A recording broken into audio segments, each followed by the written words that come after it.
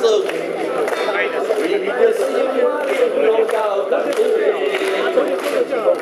就经过用心来的人咱尽量协助。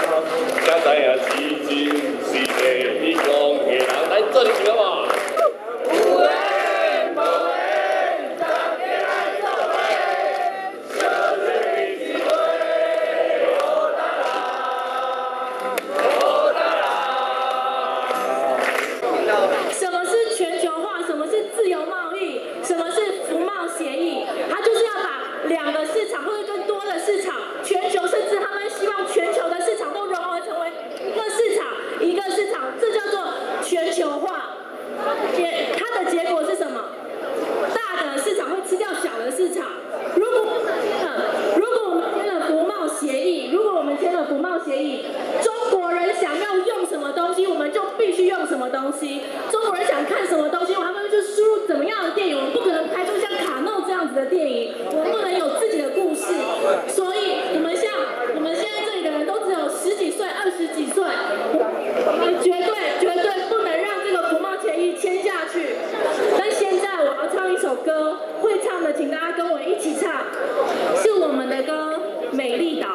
我们摇篮的美丽岛，是母亲温暖的怀抱，骄傲的祖先们正视着我们的脚步，他们一再重复的叮咛，不要忘记，不要忘记，他们一再重复的叮咛，筚路蓝缕一起闪灵。好，同学还不够。我跟你说，再一次之前呢，请大家把所有的位置朝向里面。我们要让我们的声音呢，能够传到议场里面去。请大家告诉大家，现场立法院门口群众昨晚至今有持续做到警察不动、群众不动的立场坚持。所有新闻媒体播送的冲突产生于每一次攻坚行动，非现场群众单方主动造成，对不对？这表示我们的这个讯息有非常的明确的散播开来。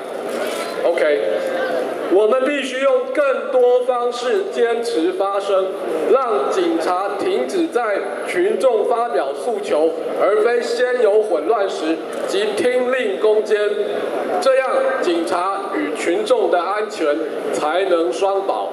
张悬敬上。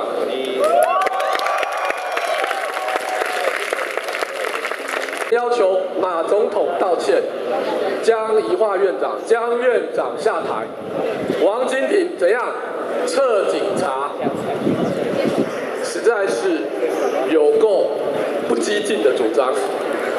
但就是因为这样，我们可以继续坚持，继续扩大。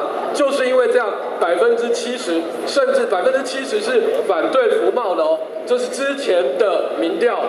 我相信现在只会更多，不会更少。只要我们用这样的，如同张悬刚刚所宣示的，坚持的立场，但温柔的态度。OK， 我们继续做下去。那我们一起再喊一下主要3个重要的，我们希望能够达成的诉求。为什么我们对江院长这么的苛刻，要求他下台呢？并不是我们独厚他，而是因为江院长已经失格了，他竟然动口直接对国会、对全国的民众说什么？服贸协议你们可以审查，但不能修改，这是何等不尊重国会，何等粗暴！ OK。很粗暴的一个行为。我们先喊一下口号，好不好？把我们的诉求很明确的喊出来，好。马英九，马英九，好了，你要偷渡下台也可以啦，但是大声喊一下，马总统，马总统，江宜樺，江院长，我超有礼貌，对不对？先念名字，再念他职称。王金平，也有下台，不撤警察就下台了，对不对？好，先撤警察，我们有礼貌。王院长，撤警察。王院长，撤警察。